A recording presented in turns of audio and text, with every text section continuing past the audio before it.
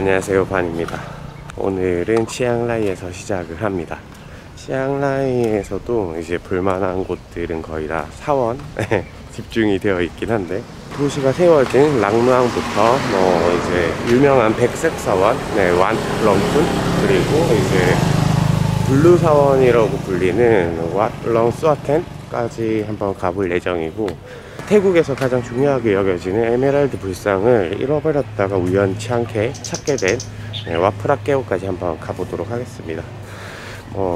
점심이랑 오후에는 사원들을 좀 둘러보고, 그 다음에 저녁에는 근처 야시장에 가가지고 밥을 먹지 않을까 싶네요, 오늘은. 버스 터미널에도 이제 왓렁쿤이라고 불리는 백색 사원까지 가는 버스가 운행은 하고 있는데, 이게 오전 8시부터 이제 오후 4시까지 가는 버스가 있고, 오는 버스는 새벽 5시부터 오후 2시 되면 끊기더라고요. 그래서 오늘 계획은 오토바이를 렌트해가지고 이것저것 돌아보는 게 조금 목표입니다. 그러면 먼저 오토바이부터 렌트를 해보도록 할게요. 란나 왕국 첫 번째 수도였던 치앙라이 투어 오늘 하루 시작하도록 하겠습니다.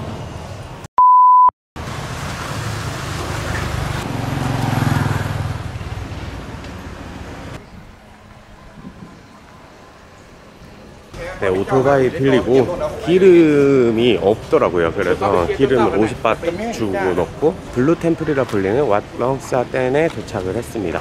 여기는 치앙라이 예술가인 찰름차이 코시피파 제자가 만든 곳이고, 그 제자 이름은 부타살라노 캅게우라고 합니다.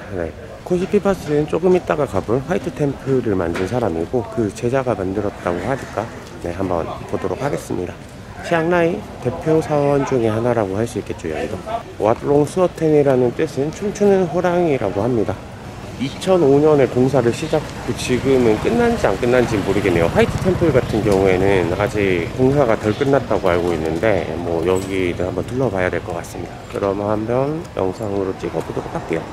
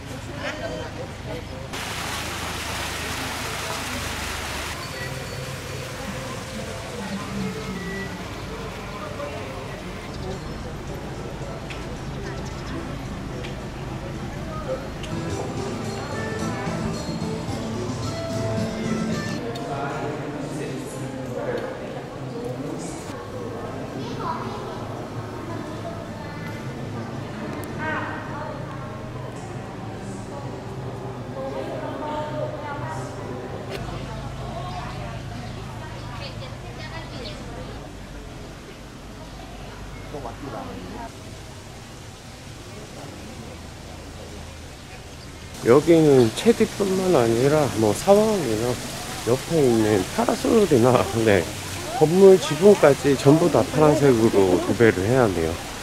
그리고 요 뒤쪽에는 아직 짓다가 난 것 같은 느낌이라서 조금 더 보수공사를 하지 않을까 싶습니다. 뒤쪽 건물은 조금 더 화이트템플의 느낌이 나게 지어져 있네요. 여기 체디 두 개는. 그러면 요것만 찍고 좀 먹으러 가보도록 할게요.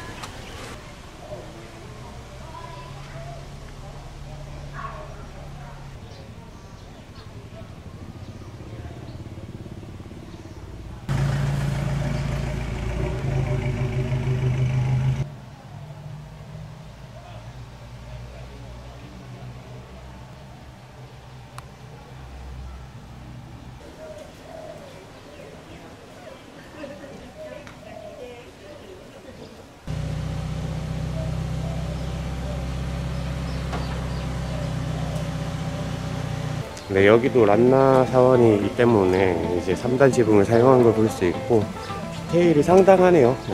왜 치앙라이에서 블루템플이나 화이트템플이 유명한지 알 것 같습니다. 그러면 간단한 커피라도 한잔 하고 다음 또 목적지로 출발해 보도록 할게요.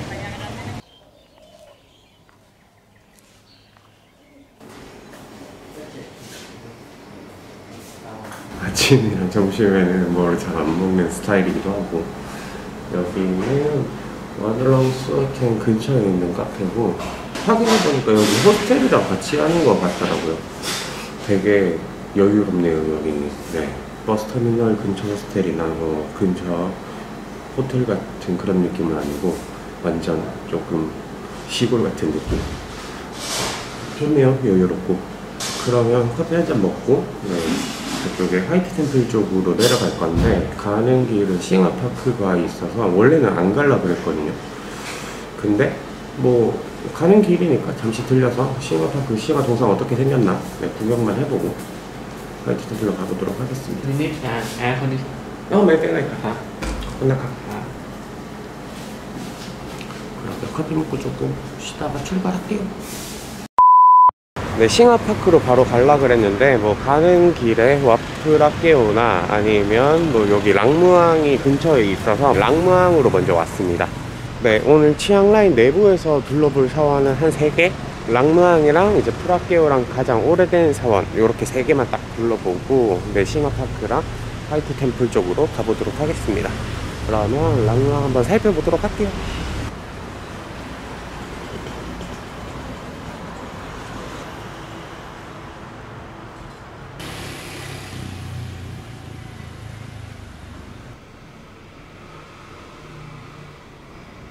치앙라이 락므앙에 있는 사원은 그렇게 크진 않고, 여기 우보솥인지 뷰하란지는 모르겠지만 여기는 새로 지은 것 같네요. 네, 상당히 깨끗한 걸 보니까, 네, 다시 만든 것 같습니다.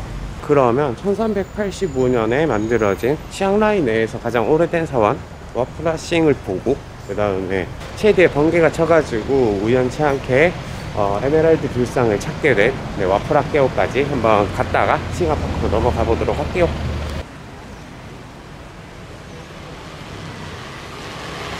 찾을 때는 와프라싱이라고만 찾아져가지고 싱하인지는 몰랐네요. 네.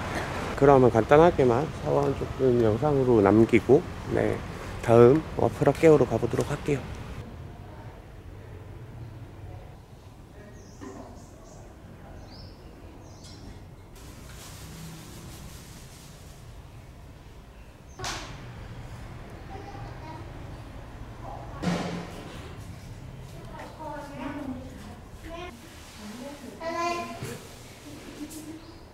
제 생각으로는 치앙라이에 막 그렇게 많은 사원들이 남아있지 않아가지고 조금 유명한 사원들은, 네, 거의 다 보수공사를 마친 것 같네요.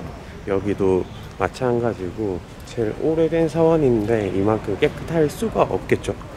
기존에 있던 사찰을 조금, 네, 재건해가지고 지은 것 같고, 여기는 좀 특이하게 우보솥의 지붕이 또 3단 지붕이 아니라, 네, 단층으로 이렇게 만들어져 있네요.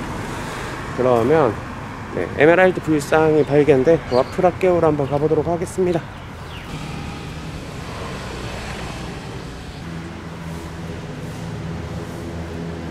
프라깨오에 도착을 했습니다. 치앙라이 시내 내부에서는 가장 중요한 사원이 여기가 아닐까 싶고, 여기 뒤에 보이는 것처럼, 네, 사원에 대나무가 많아서 와빠이야, 네, 대나무 사원이라고 불렸던 곳이라고 합니다. 1434년에 이제 잃어버린 에메랄드 불상이 번개가 치면서 체디가 무너지면서, 네, 거기 안에서 에메랄드 불상을 발견하게 되고, 그래서 여기 사원 이름이 와빠이아에서 이제, 네, 에메랄드 불상을 뜻하는 프라깨오로 변경이 되었다고 합니다. 지금 치앙라이에 있는 불상은, 네, 모조품이라고 합니다. 그러면 사원 한번 살펴보고, 네, 그 영상을 한번 남겨보도록 할게요.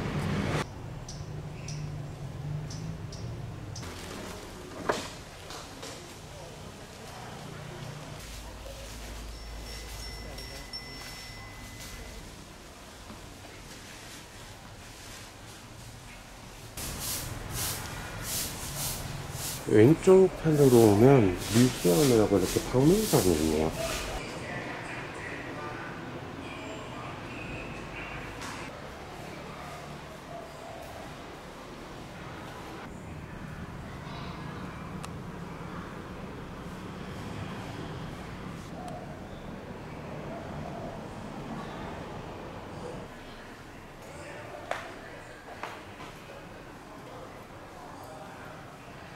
란나 시대 때 있었던 불상부터 뭐 금불상이나 유리불상, 이제 돌로 만든 석조 불상 등이 여기 전시되어 있네요. 근데 불상은 하나같이 상당히 정교하게 만들어져 있고 조금 느낌이 이상하네요 여기. 그러면 지금은 뭐죠? 에메랄드 불상에 있는 비아라로 가보도록 하겠습니다. 앞쪽에 우보솥은 지금 보수공사하느라 뭐 막혀있는 것 같더라고요. 그리고 여기 보이시는 채비는 1900년대 중반에 보수공사를 했다고 합니다.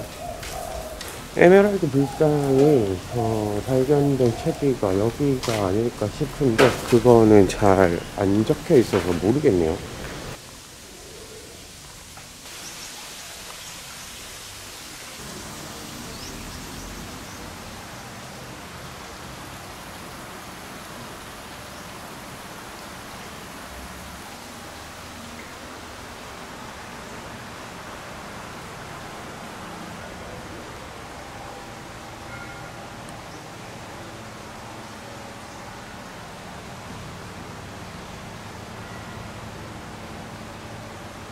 네, 비하라는 에메랄드 불상 색상에 맞춰가지고 녹색으로 꾸며놨고 벽면에는 에메랄드 불상 관련된 일화 같은 것들로 이제 이렇게 꾸며놨네요.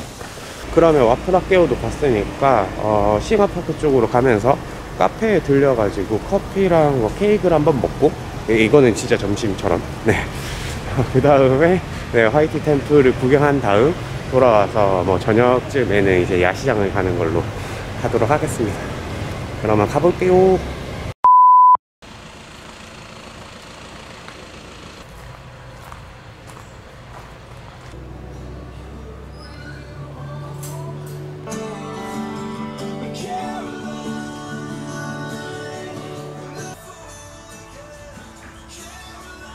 잠시 들른 카페 이름은 카하와라는 곳인 것 같고 완전 숲속에 있네요. 그리고 여기는 뷰가 다른 느낌? 커피랑 케이크 시켰는데 뭐 아침 겸 점심으로 먹고 그 다음에 뭐 싱어파크 잠시 들렸다가 화이트템플로 가보지 않을까 싶습니다. 오늘 계획이 화이트템플 보고 난 다음에 돌아오면서 와프라타 도이카오카이라는 사원도 들려볼 예정입니다. 거기는 뭐 따로 뭐가 유명하다라기보다는 이제 치앙라이가 한눈에 보이는 뷰포인트 겸 사원이라고 할 수 있다 하더라고요. 그래서 올라가가지고 치앙라이 마을이 어떻게 생겼나 한번 구경도 해보고 그 다음에 돌아가가지고 뭐 야시장을 잠시 들려서 저녁을 먹고 뭐 맥주 한잔하고 들어가면 되지 않을까 생각을 하고 있습니다. 여기가 숲에 있고 뭐 뷰도 좋긴 한데 모기가 너무 많네요. 네, 천석이라 그런지 모기가 많습니다. 그거만 아니면 되게 느낌 있는 카페인 것 같네요. 좋아요. 화이트템플 가는 길에 잠시 들린 싱어파크입니다. 여기에 아무것도 없네요. 뒤쪽에 뭐 팜 디자인이라고 이제 음료수 파는 곳 조금 있고 저기 한 중간에 싱어가 딱 있는 동상이 하나 있습니다. 그리고 여기에 나무가 거의 없어서 와 그냥 땡볕이네요. 네, 그러면 싱어파크에 싱어 동상만 조금 영상으로 담고 바로 가도록 하겠습니다. 너무 덥네요 여기.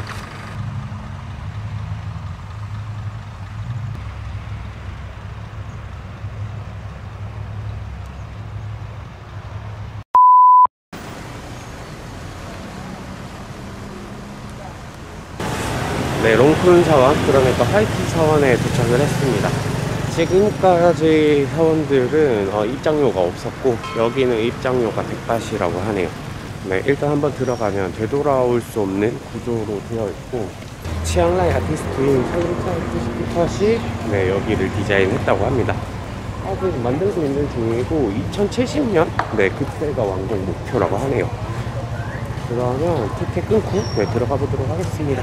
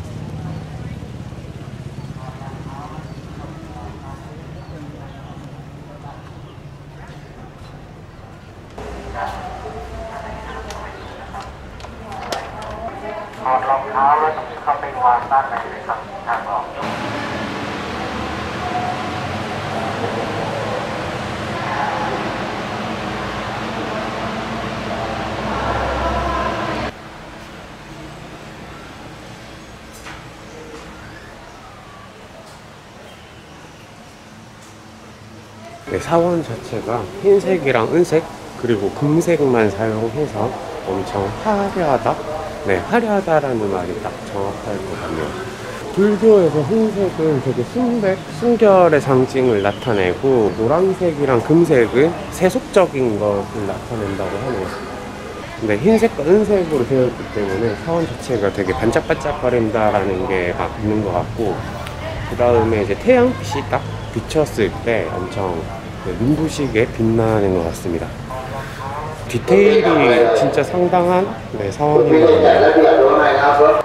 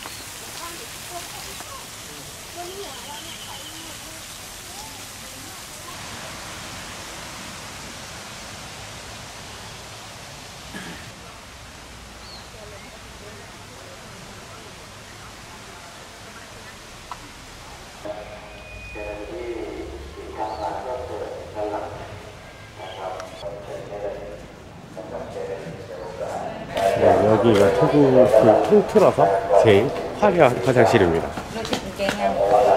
안에 한번 들어가 보도록 할게요.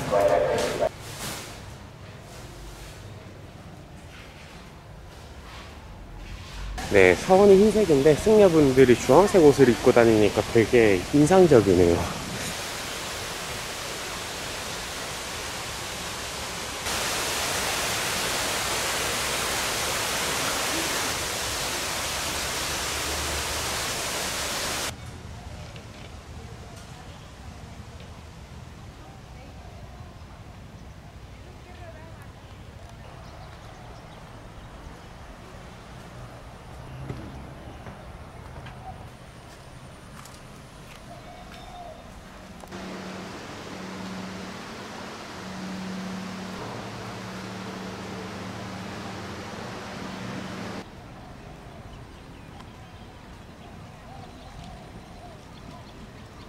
네, 여기 호수로 둘러싸인 금색 가네샤 홀은 이제 코시비팟이 상당히 가네샤를 좋아했던 것 같네요.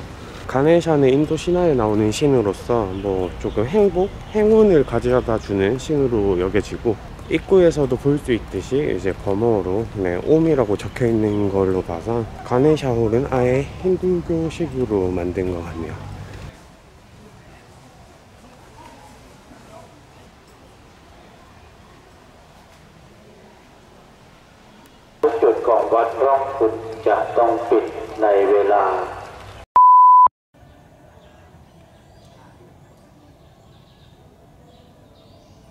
치앙라이 도이스텝만큼 높이 위치한 사원은 아닌데, 치앙라이에서는 가장 높이 위치한 사원이 여기 와프라탓 도이카오콰이가 아닌가 싶습니다.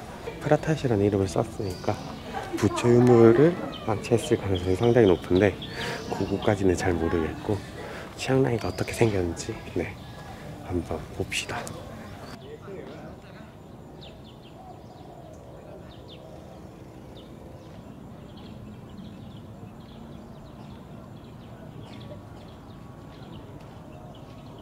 치앙라이는 이렇게 생겼습니다. 그리고 여기 보일지 모르겠지만 여기 왓후웨이 블락강이라고 75m? 26층 높이의 불상이 저기 있다고 합니다. 오늘 가보려고 했던 사원들 중에 하나였는데, 저기는 뭐 시간상 살짝 애매할 것 같아가지고 안 갔고, 뭐 여기서 줌 땡겨가지고라도 뭐 불상 한번 보면 되지 않을까 싶네요.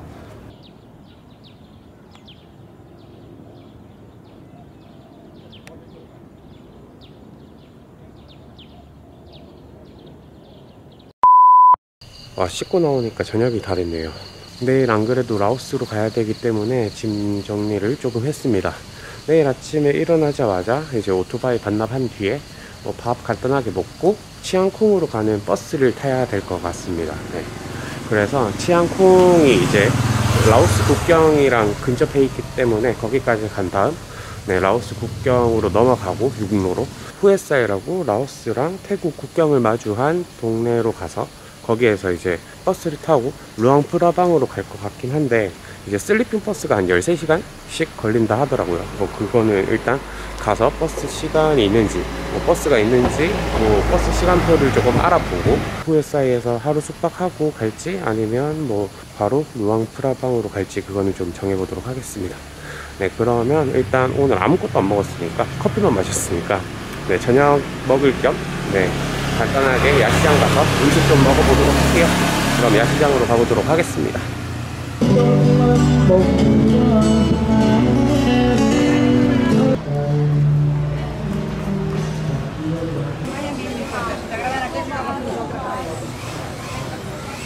치앙마이 야시장은 여기 나이트바자 뒤쪽에 있고 나이트바자도 버스 정류장 근처에 있어서 여기가 가장 중심가라고 할 수 있겠죠. 그러면 뒤쪽으로 가가지고 음식이라든지 맥주라든지 한잔 하도록 하겠습니다.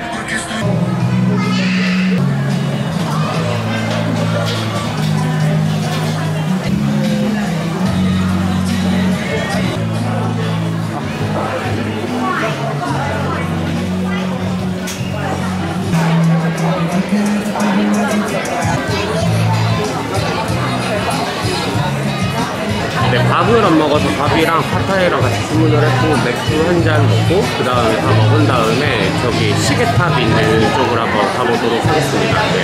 여기 치앙라이 시계탑도 아까 화이트 사원처럼 천차의 포스트팟이 디자인하고 만들었다고 하고 7시부터 저녁 9시까지 이제 시계탑 색깔이 계속 바뀌는데 그걸 한번 찍어보러 갈게요. 이거 먹은 다음에 그러면 밥을 한번 먹어보도록 하겠습니다.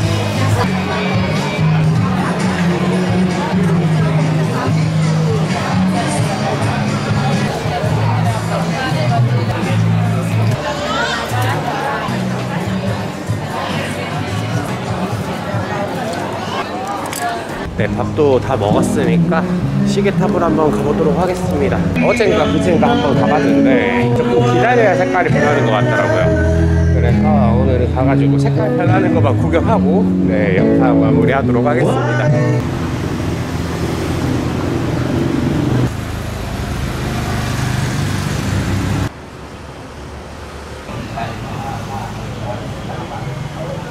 현지인분들이나 이제 외국에서 놀러 오신 분들도 시계탑 색깔 바뀌는 거를 구경하시려고 기다리는 걸 볼 수 있습니다. 그럼 시계탑 찍으면서 저도 좀 기다려 보도록 할게요.